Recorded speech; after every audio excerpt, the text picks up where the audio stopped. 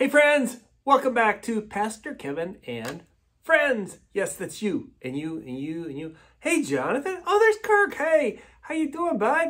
And hi Mom. And I am so glad to get to see each and every one of you. I really wish you could be right here, right now, so we could be with each other because being together is important to me. Hey, this last week, some of you started back to school. Some of you getting ready to start school. And school is a great thing, but sometimes school can be very scary. We don't know who our teacher's going to be. Are we going to have the same friends? Are we going to have to make new friends?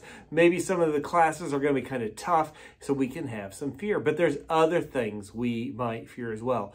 Maybe you're afraid of the dark. Maybe you're afraid of snakes, spiders, or other bugs. Maybe you're afraid of the dark. That's okay. Monsters under the bed. Now, that's a good fear to have because there may be a monster under my bed. There's something under there. I'm not sure what it was. But we all have different things that we're afraid of. Maybe it's a fear of heights. Maybe it's a fear of water. Whatever it is, we all have fears. Well, let's say that this is our life, and sometimes we can let it get filled up with those fears. Fear of heights. Fear of the dark. Fear of strange places. Fear of strange people, fear of strange things, fear of broccoli, fear of different things, and that can start to fill up our life, and we don't know what to do. We get really scared. Well, I have a power verse for us. The Bible says, cast your cares upon the Lord, and he will sustain you. He will not let the righteous be shaken. Psalms 50:12. Whatever our fears are, what we need to do is not let them bottle up inside of us. We need to take them to Jesus in prayer. Our prayers, Jesus hears. In fact, the Bible tells us, Jesus said, or God says in Jeremiah 33:3, call to me and I will answer you. There's a promise. And I will show you great and mighty things you do not know.